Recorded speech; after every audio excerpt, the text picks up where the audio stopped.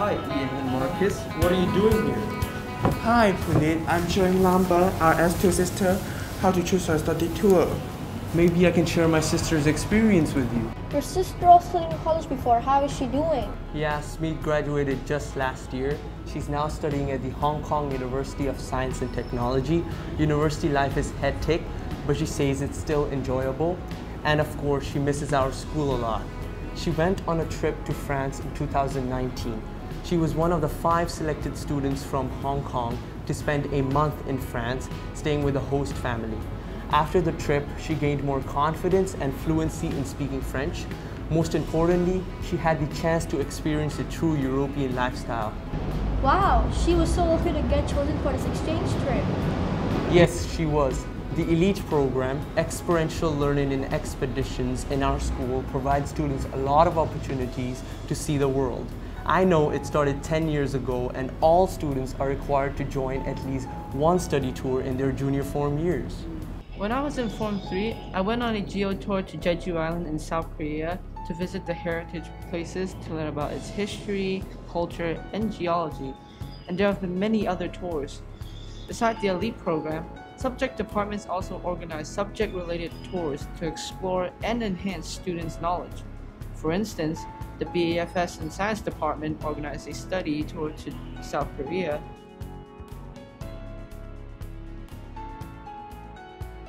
and the Geography Department took students to Kyushu to see the special geographic features of the southern part of Japan, and to learn how the Japanese make policies to protect the environment. The Chinese History Department has organized various tours, taking students to Guangzhou, Guizhou, Xi'an, and Henan to see the historical sites, culture, the ethnic, and local attractions.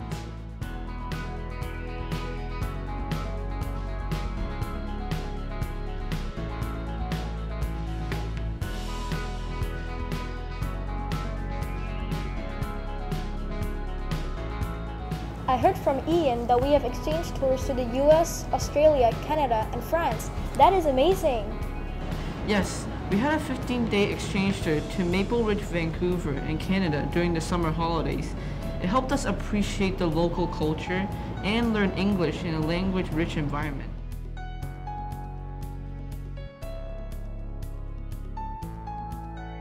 The school also organized an exchange tour to the University of Maine in Farmington, and I was one of the participants. We got an opportunity to stay with the local people.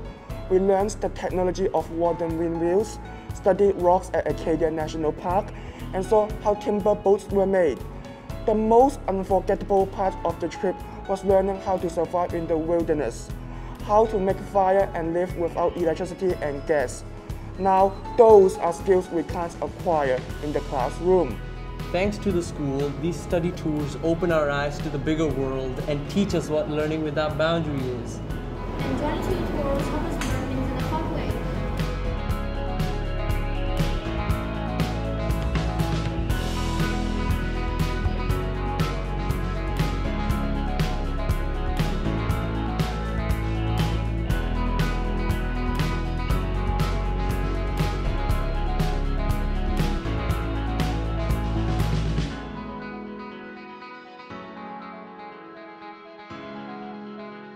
What are we waiting for?